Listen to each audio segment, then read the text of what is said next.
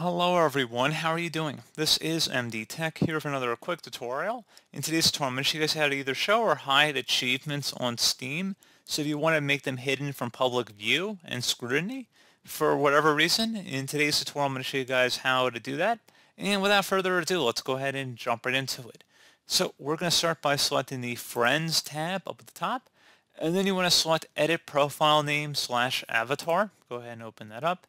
And then you want to go scroll down near the bottom underneath Profile Preferences.